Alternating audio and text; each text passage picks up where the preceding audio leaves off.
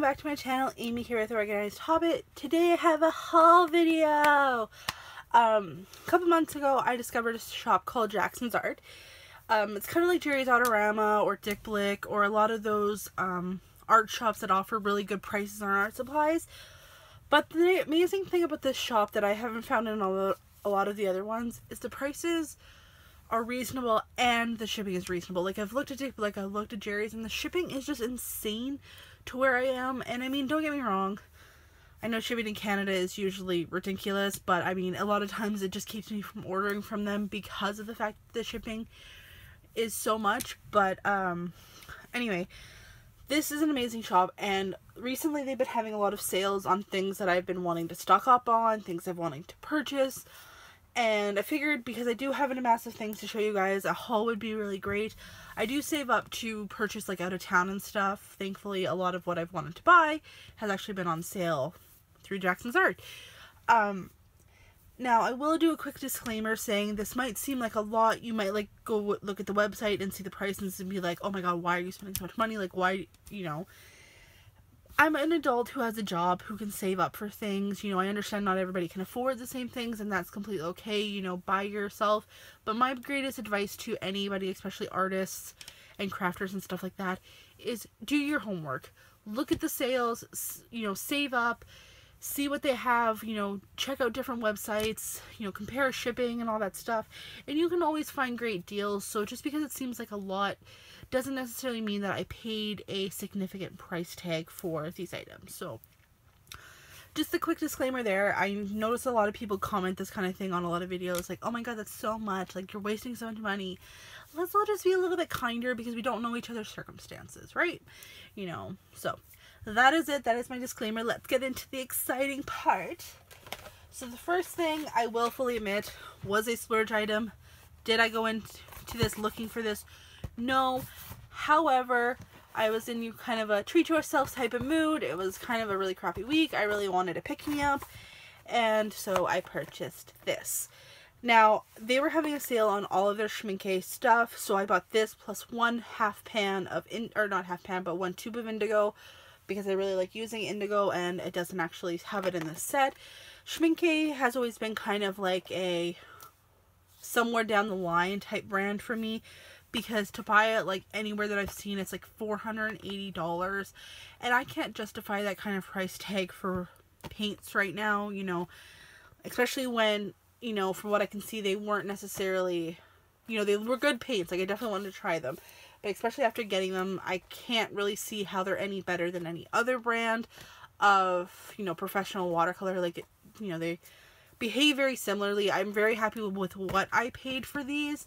Do I think that they are necessary to everybody that has them, that seems to want them? No.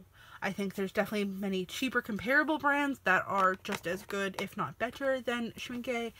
But I do definitely think that they are good paints, and I'm very happy, like I said, with the price that I paid for them. Now, I was really torn between getting the 48 set with the tin or the 54 set plus tube in this box, because it obviously is empty now, to show you what all the pans and stuff came here. Ultimately, I did decide on this one because A, it was cheaper, and B, I knew I had these little watercolor tins coming that I did buy in a set of 5 of them that I wish I could buy more of, but the seller does not sell them anymore. So I did know that I had a tin coming that I could use them for, so I purchased this tin and moved them all into here. And it was all, like I said, cheaper than the 48 set, so I'm like, why not get some more half pans for cheaper? Because, I mean, individually they're fairly expensive, so why not, you know?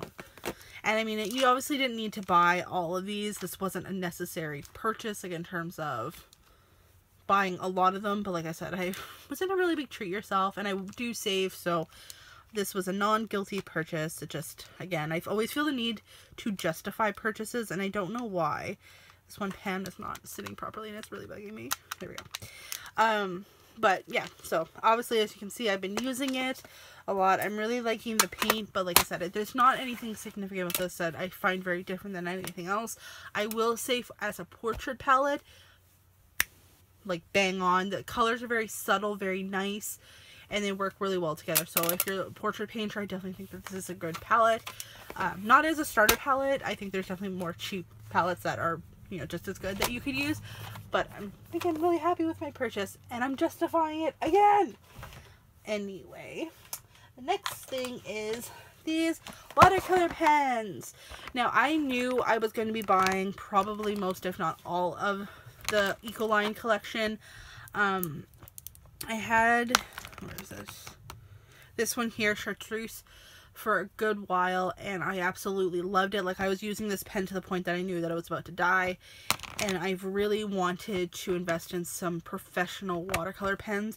I've also used the Winsor & Newton ones and love them. They're very comparable. I will do a review of both of these, but I wanted to kind of expand my collection because I do like using them a lot for backgrounds and for just, you know, sketchy type things, just to get tones down and whatnot. So I really wanted to invest in these, especially the Ecolines, but I did end up purchasing some of the Winsor & Newton ones when they had their Winsor & Newton sale on, just to try out because they are quite wonderful to work with. I had a green and a pink one that I purchased eons ago that, again, I loved, used up, and then decided when they were having their sale to have some of this stuff because they had a massive watercolor sale, which is why I got the Schmincke and this, because they had just a sale on like everything, it seems like, lately.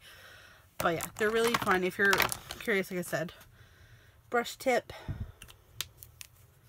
fine point for this one, and they're very comparable if you've ever used their brush markers or their Pro Markers. I think they're being rebranded to the Pro Marker and the Pro Marker brush, so that way people know the difference, but very comparable in terms of having a brush and a chisel on this end, but the brush is very vastly different between the two, but the shape of the barrels are very similar. They're just obviously a little bit different in terms of what's in the actual marker. But yeah, so that is that. The next thing is some watercolor sketchbooks. I have been really curious about landscape sketchbooks. I've been loving working in landscape format, but all of my landscapes are pretty much done portrait style because that's the paper that I have. Now, granted, some of them, like if I do just like a sheet of paper, I obviously turn it if I want to. But I wanted a journal that I could invest entirely in doing landscapes in. And so these were on sale. I think I paid maybe $11 and $15 or $10 and $14, something like that. They were a very good price anyway. And these are the Academy Aquarelle Hahnemühle sketchbooks. I see these like all over the internet. I'm pretty sure, oh, and I can't remember her name now. She calls all of her YouTubers Bun Buns. Bunny something Bunny. I can't remember her name. And I know Jazza uses the professional version of these sketchbooks, but I thought I would just dip my toes into the water and get the small one just to try out. And then I figured, why not just get the big one as well, because it was, like I said, it was a really fantastic price, and it just seemed, you know, I needed something to kind of get the free shipping, so I was like, cart? But yeah, I'm really excited about this. It's really nice pages. 200 DSM, which is a little light, but I mean, I don't really care. I will find a use for these even if the paper is terrible. I don't like wasting stuff, but it's very, very nice paper, and I'll just like leave this here so you guys, if you want to read it. Basically the same information on both sides, but yeah, so that is that. In regards to paper, I have this bag here of stuff. I have bought several different sort of paper from this seller, and I'm just going to pull it all out so you guys can see.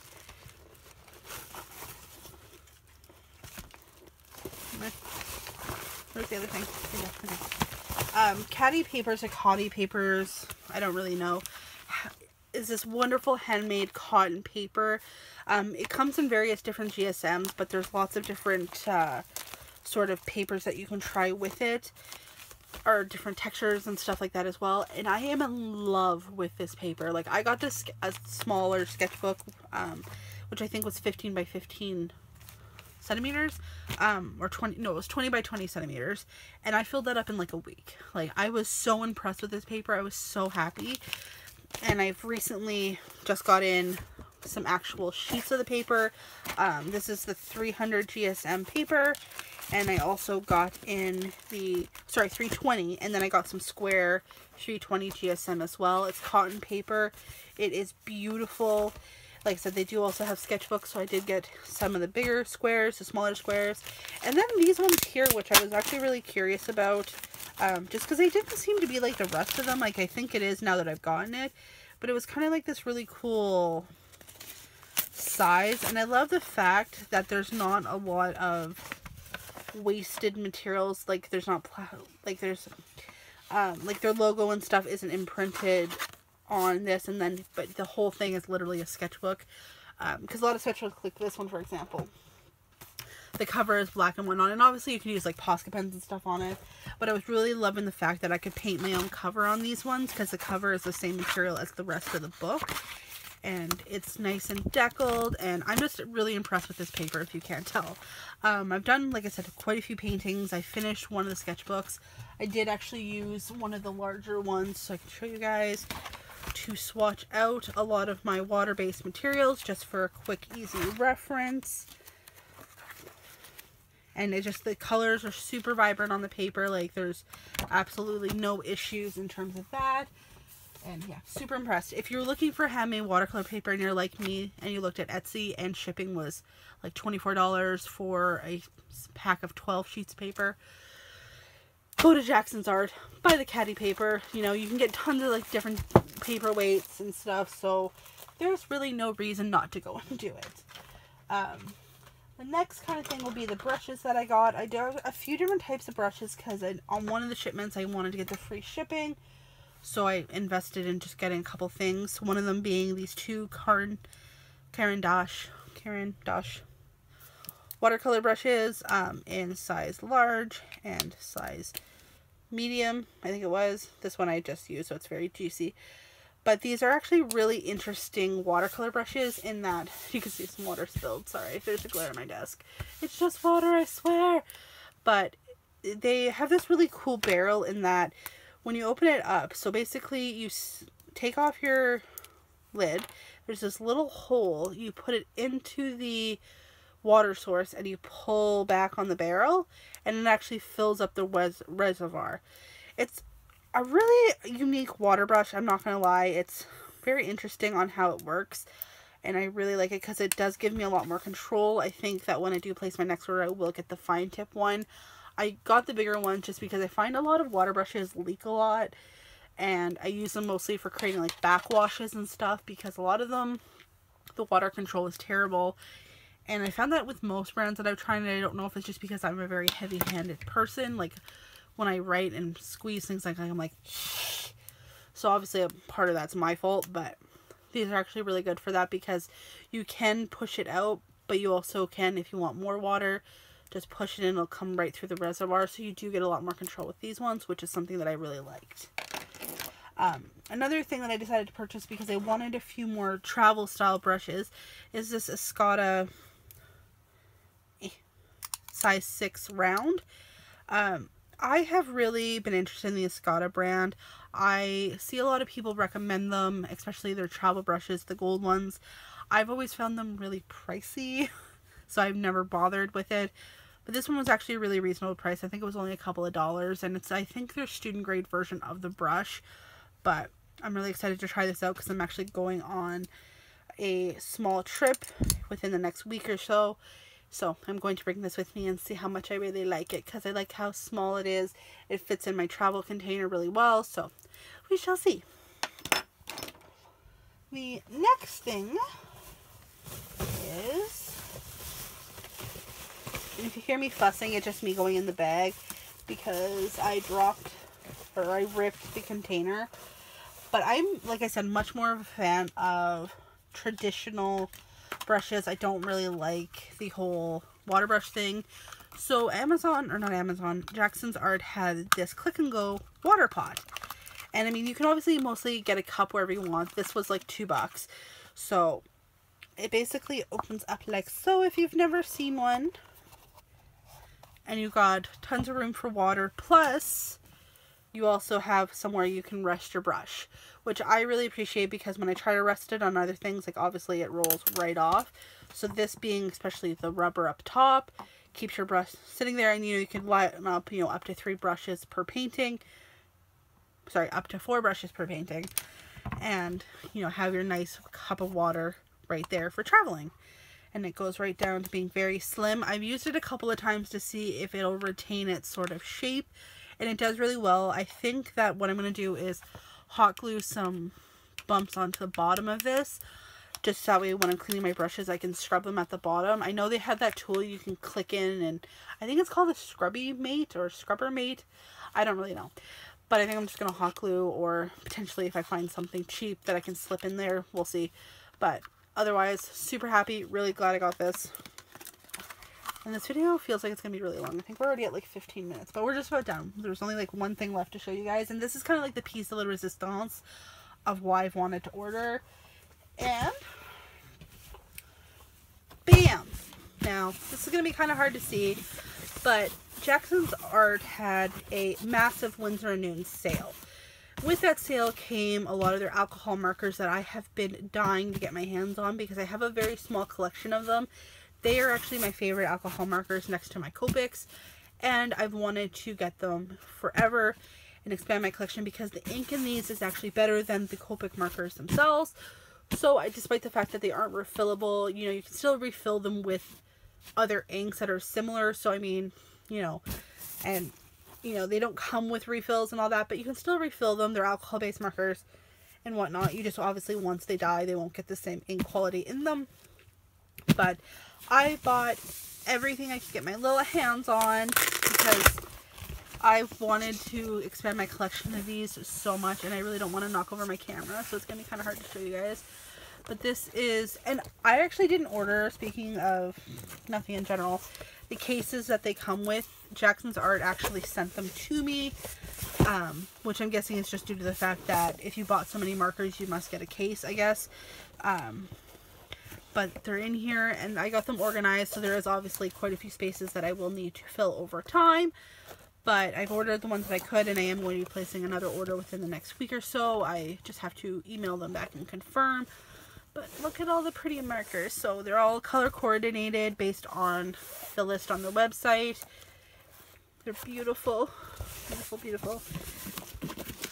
And then, again, this is the other set in here. And then these ones here, I don't know if you can kind of see them. These are the brush markers that are separate from any other of the Pro Marker line. Like, they don't sell these colors in the Pro Markers. So I just used that last line for those ones because I think there's 7 or 8 that the brush line has that these don't. And yeah, so they are currently living in here purely because I wanted to keep them organized until I finished getting them all in. But there's this, like I said, beautiful case. Jackson's Art logos on it. It is really nice. I did get the Pro Marker 24 set initially, and then the rest were individual based markers. The 24 set does come with its own sort of carrying case. So if you are curious about that, you can check it out on the website. I have since recycled it just because I wasn't going to use it. But yeah. So that is basically it. Thank you guys for watching. If there's anything you guys want to see a little bit more on, let me know. I like doing these fun little haul videos and revisiting the things that I've purchased. I just think it's fun. So, but that is it. Thank you guys as always for watching. Check out my social media down below, and I will talk to you next time. Bye!